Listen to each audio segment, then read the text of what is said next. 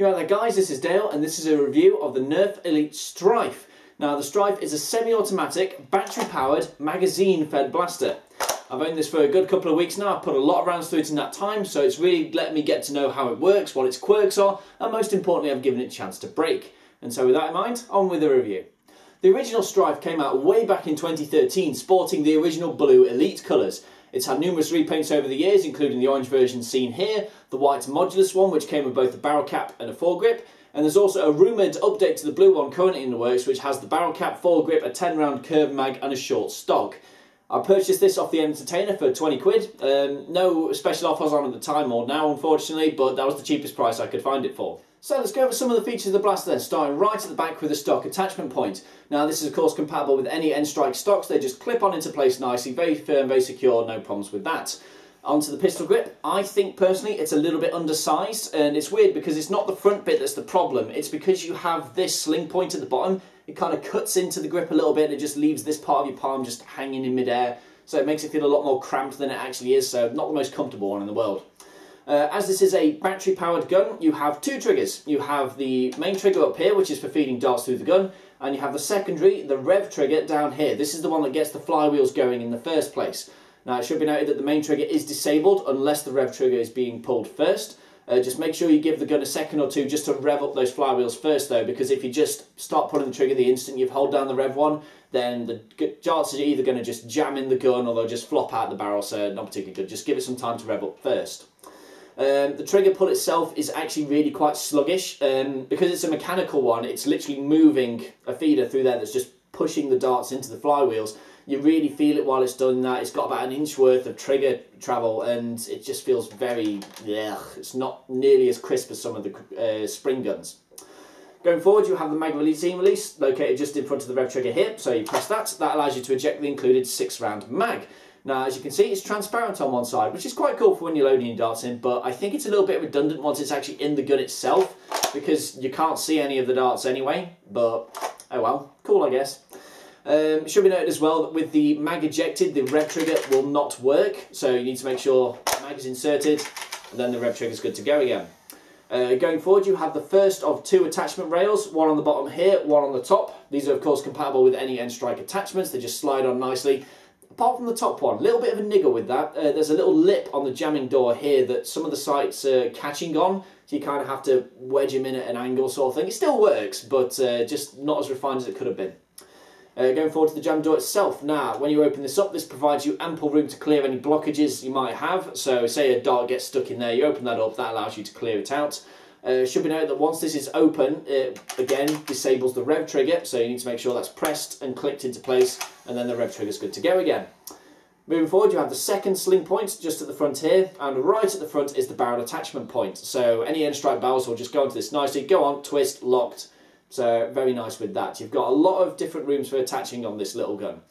So what about performance then? Well, this gun is extremely easy to jam if you're trying to do it. If you just not hold the rev trigger enough and then press the main one as quickly as you can, the flywheels aren't going to have enough chance to speed up, so the darts are just going to flop out the gun or they'll get jammed inside it. So it's very easy to jam this if you're trying to do it. You just need to give those flywheels a second or two just to rev up before pulling the main trigger. On the subject of that as well, you get significant FPS drops if you try and beast this trigger as quickly as you can, even if you start at max velocity. This is because the motors don't have enough power in them to get back up to speed before the next dart goes through, and that effect is cumulative, so you get reduced FPS with every dart if you just try and pull this trigger as quick as possible, which kind of negates the whole semi-automatic thing in my eye. Especially when you compare it to a spring gun that has slam fire, because they fire at max FPS all the time. This needs a bit of time to get up to that, so you're not really going any faster than a slam fire blaster, in my opinion. I do quite like the overall design of the shell though. It's very compact, you've got quite a lot of firepower for a very small pistol-sized shell actually. One thing I did notice about it though is it's not entirely symmetrical, especially when you look down this side here. The right side sticks out a little bit more than the left. Now that's mainly due to the flywheel cage and the battery compartment, but why not just make the left a bit bigger to compensate for that? On the subject of the battery door, it's located just here on the right. It's locked in with a single Phillips head screw here, and you need 4 AA batteries in order to power this. The gun will not work without those. Another little detail is the fact that this little white thing has actually been painted on both sides. Yeah, you can actually do it when you try Nerf. It's not that hard. Who'd have thunk it? Onto the firing demo then. I'm firing at a distance of 25 feet exactly, which is about 7.5 metres, and shooting standard Elite darts.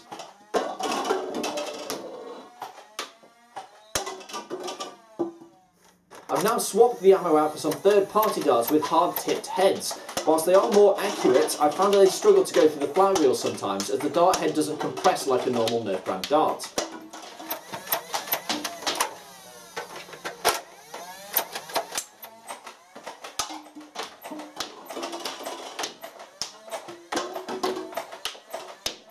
So ultimately then, what do I think about the Stryfe? Yeah, I think it's okay. It's not amazing, however. The fact that this is most Nerfers' go-to guns is not to do with how it performs out of the box. Out of the box, I think the motors are a bit too sluggish, they don't have enough power, so it's not a true, consistent semi-automatic in my eyes. The fact that you need to wait a little bit to get it back up to max FPS means that it's not properly semi-automatic. There is a delay time. And because of that, I think something like a spring blaster with slam fire, such as an Alpha Trooper, would be a better buy in my idea, because it doesn't need batteries to run, it's slam fire so it fires quicker and at max velocity, and it even has a higher capacity mag included as standard. That is my opinion on the Stryfe out of the box, however. Where this really comes into its own is in the modding scene. Now, this is the go-to for many, many reasons. Mostly because it's such a small, compact size, but the things you can do to this are endless. Removing the mechanical locks, increasing the battery source, so more powerful batteries, wiring it to LiPos even, improved motor cages exist. I've even seen a kit that converts this from a mechanical semi-automatic to a fly-by-wire semi-burst fire and full auto mode. That is definitely something that exists out there, and that's just internals. If you want externals, there are plenty of 3D printed kits that exist for this that can cosmetically turn it into an AK, an M4, a Scorpion Evo, a Chris Vector. Just have a quick gander online and you'll be amazed at the kind of things that exist that turns this into looking like a completely different package.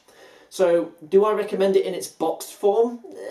It's alright. It's not bad. It does what it sets out to do. That's okay. I think there are better things out of the box than the Stryfe, however. But if you are something that, if you're looking for a gun to mod, to improve upon, then this is the absolute go-to for that. The sky's the limit with this. The only things that are limiting you are your time, your effort, and how much money you're willing to sink into the thing.